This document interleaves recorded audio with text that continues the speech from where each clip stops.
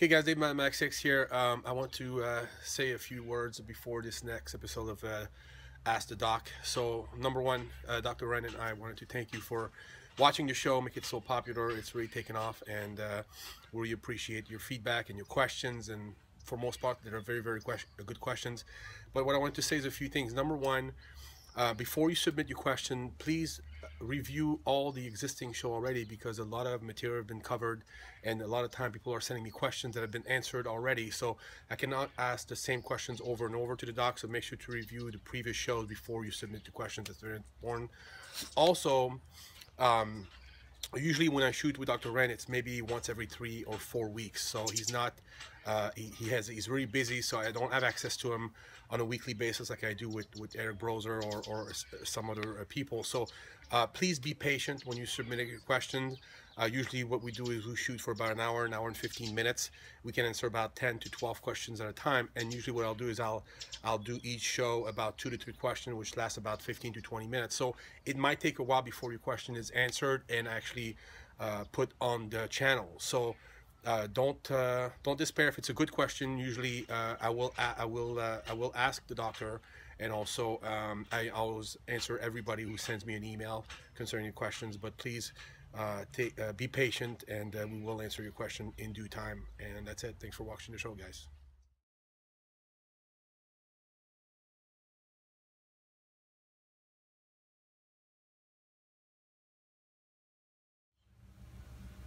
Okay.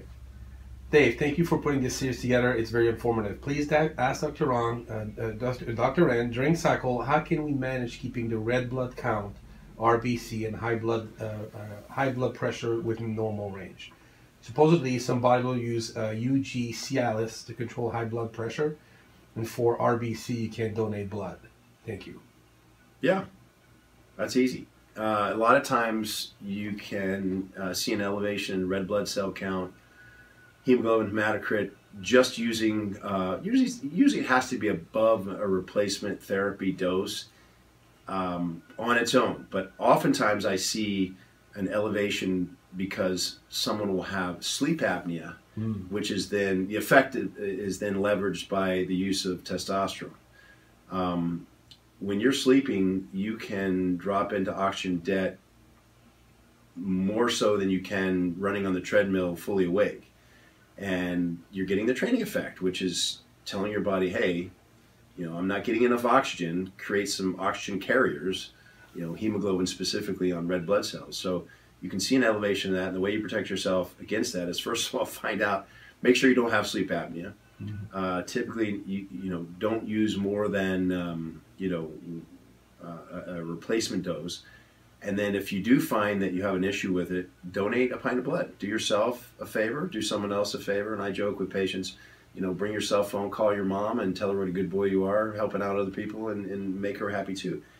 Let's see, so hemoglobin, hematocrit, and what was the other one? Yeah, high blood pressure. And Cialis. Well, yes. That one is suspect. No, it's a good one, and okay. It's just that the diagnosis of hypertension is what's suspect, is what I'm getting at, because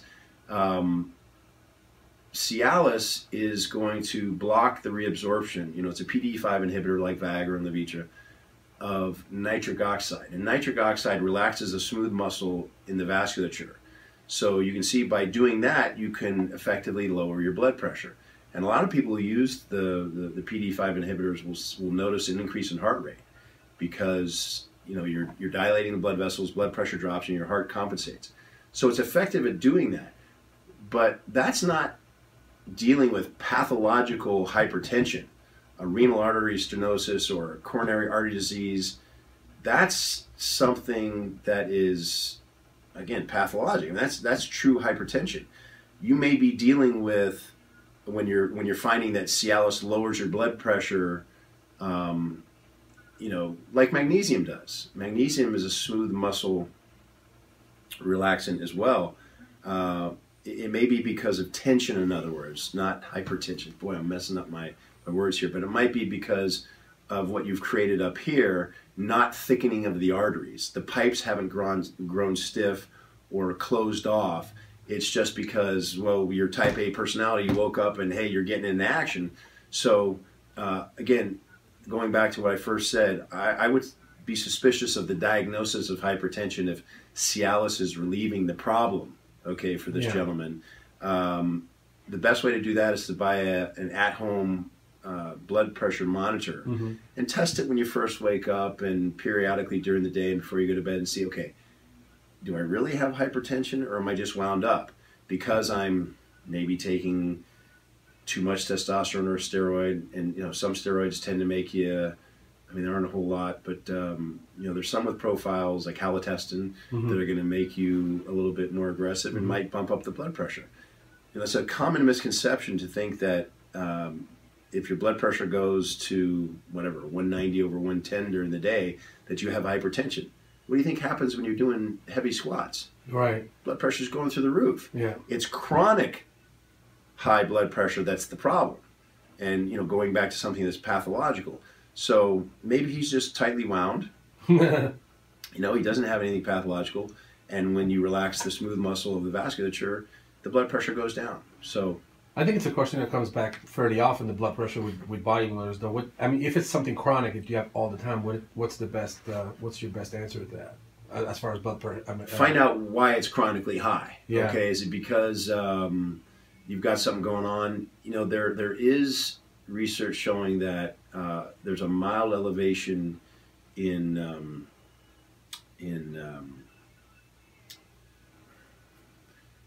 the antidiuretic hormone that might make you hold a little bit more fluid in the vessels, and therefore, okay, again, it's not pathologic though. It's because you're using too much testosterone or steroids. But if you're chronically using too much testosterone or steroids, then you might be creating some pathology. Not might, definitely. Yeah. The whole issue, why do we care about hypertension? I might be giving you too much and you can edit this out if you want, but why do we even care? If it's super, super high, we care because you might blow out a vessel in your vein and you're done, okay? Yeah. But you're usually talking about levels, where the systolic is close to 200 or above. Okay. And again, I don't want to throw out any numbers that give people cause to not take their blood pressure medicine, but I typically don't see it a problem until it's gone above 200, 230, and the guy, unfortunately, blows a vessel. I say, really? Because when you go to the doctor just to run a test, if it's slightly elevated, I've gone before, and if it's slightly over the norm, oh my God, we're going to admit you right away. Well, but that, again, we're talking about the difference between chronic and acute. Yeah. Because I'm sure when you're doing heavy squats, your blood pressure is going up, I know the way you work out, over 200, you're systolic. But if someone has chronically high blood pressure like that, you're constantly putting pressure on the walls. You're not giving them a chance. It's like overtraining. Right. You're not giving them a chance to repair, rest. Yeah. And so you create a long-term problem. And that's not just the blood vessels. You're also dealing with left ventricular hypertrophy, the heart muscles getting too thick, and that can lead to congestive heart failure and other problems. Think of it as like, in some ways, like Dizzy Gillespie's cheeks. They're under pressure and stretched out all the time. They don't necessarily work as well. When he blows that horn, when he first started blowing it, they pushed out a little bit, but then as he got older and older and did it all the time, he couldn't keep them in. They were way out here. They got stretched out. They lost their ability to stay where they're supposed to. Yeah. Same thing can happen to the heart, and then of course the function is reduced. I see. But also perfusing the kidneys. If you've got too much pressure, again, I don't mean to give you a physiology lesson, but the problem is also you worry about your kidneys over the long haul. Or think of it as like using a fire hose through a filter. You're going to damage that filter. If you did it just temporarily during a workout, you're not going to stress it out. But if you're constantly blowing that much tension through your filter, you're going to damage your filter just like you're going to damage, your vasculature and your heart. So it's chronic hypertension that you want to worry about. And again, it's another analogy is when I see people come in and their HDL's buried at like 10. And, my first question is, well, how long have you been using Winstrol? Yeah. Because Winstrol will cut your HDL in half in, 3 days. Wow. Well, it's not pathological. We have a reason for it. Yeah. And I will, ask them to consider getting off the Winstrol. And within months, doesn't happen right away, the HDL will come back to normal levels. So again, if they're doing something in, by medical standards is in excess, and then they get off and the blood pressure returns to normal, then we know that it's not pathological. That's good. It's just because of something we're doing. So let's compensate for it. Cialis would be a good way to compensate for it. So will a very well-absorbed magnesium glycinate, magnesium gluconate, threonate, something not like magnesium oxide or magnesium sulfate, like in milk of magnesia, that'll make you just draw water into the bowels. And how many milligrams of magnesium would you recommend? It's almost impossible to overdose orally. Good question. Thank you. Because people worry about taking too much of it. When I was working in family practice, we would give 6 grams of magnesium intravenously every 15 minutes to try and reduce uterine contractions in a pregnant female. So, I mean, that's the equivalent of, say, 60 grams ingested. Wow. Excuse me, every 15 minutes, so you don't have to worry. I recommend typically about 2 grams with dinner. Make sure it's with dinner so you don't upset your stomach. Okay. And when you're typically winding down at night. Okay. And see if that doesn't help. And good. 2 grams for somebody your size. Okay. Maybe 1 gram for someone 130 to 150. Everyone's different. Yeah. But that's a great one, and it can only help you. I mean, you remember the Krebs cycle, or we call it the citric acid cycle now.